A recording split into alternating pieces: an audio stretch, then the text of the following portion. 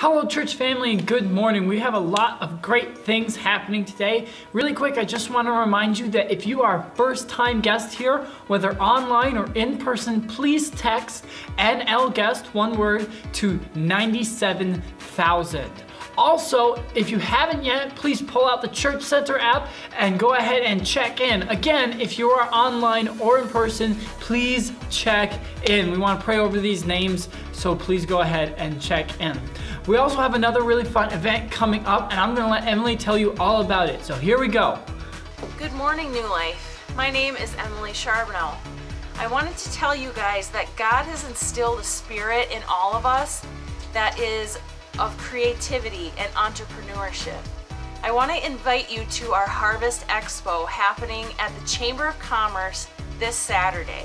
We will have vendors there who are crafters or small business owners.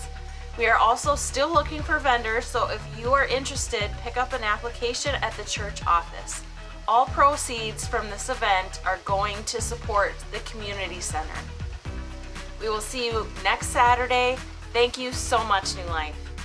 Hey everyone, we are super excited for Saturday, October 31st. We're gonna be having the drive-through carnival right here in the New Life parking lot. So we need your help. We need to collect tons of candy so that every child who comes can get just a ton of candy at the carnival. So be there October 31st. Something else we have coming up here at New Life is a new ministry. So we have a couple of amazing Jasons to tell you all about that.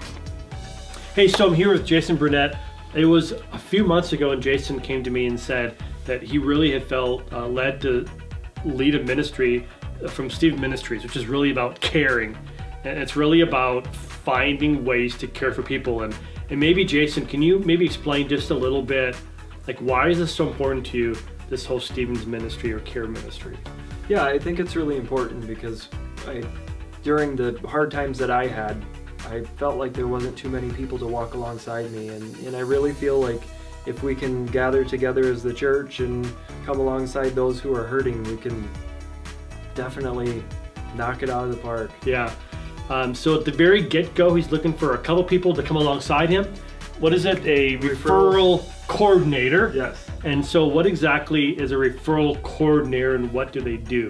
So a referral coordinator is someone who, when a person that's hurting is identified, that person would be in contact with this referral coordinator. Okay. And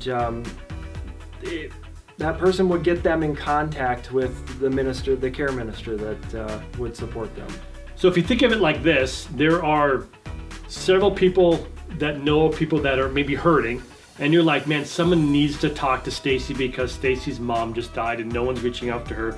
You would contact this coordinator. The coordinator would reach out to Stacy and say, hey, you're referred to us. Would you be interested in like talking to somebody? Yeah. So that's the one need. The second need is promotion.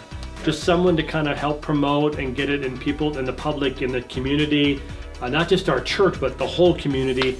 So if you're interested in helping as a referral coordinator, that you're gonna be the in-between person, or at least would be willing to get some more information. We really need a guy, especially for this.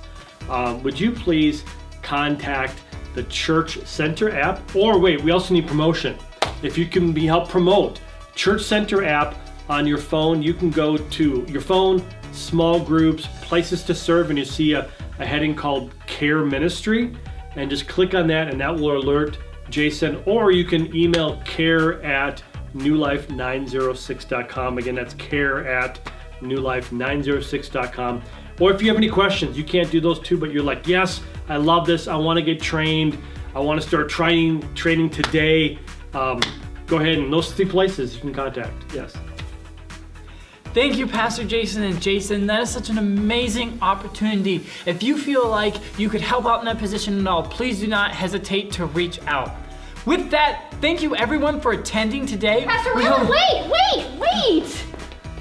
Kids, boys and girls, this is the time for the children's message, and today we're learning all about how God can take what's bad and make it good. So go ahead and get ready for the children's message now. And now it's time to say goodbye. Did you want to help? No. We'll say, okay. So we hope you have a great Sunday, so many amazing things happening, so be blessed and have a wonderful Sunday, everybody. That hurt.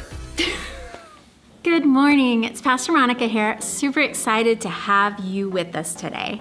One thing I've been noticing is there's been so many people walking around that are just stressed and feeling anxiety and just depression. And no wonder, because our world has literally been turned upside down.